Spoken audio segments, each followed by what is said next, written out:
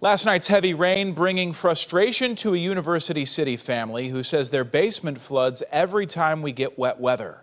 Fox 2's Michaela McGee tells us the home from Habitat for Humanity is not in a known flood area, but the water just keeps coming.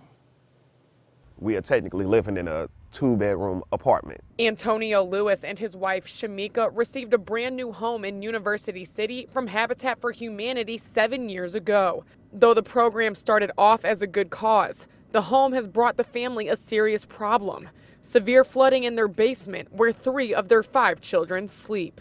We're all on one floor now, on the top floor. You know, it's 4 bedrooms, it's 2 upstairs, 2 in the basement, especially for the older kids, you know, the teenagers, you know, so everything is gone. The flooring hasn't even been replaced since the last time, you know, so there's no flooring down there, and we don't really feel safe to even have them down there at this point. Despite Habitat for Humanity installing 4 sump pumps over the years, the family says they can still get flooding up to knee-high in their basement when we see heavy rain. The smell that can happen, you don't want to be down there at all, because after that you can only imagine where the water has come from.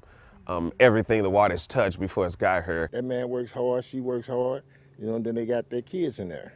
You know, basement flood on, they just redid that basement for Father's Day, you know, and now they got that problem again.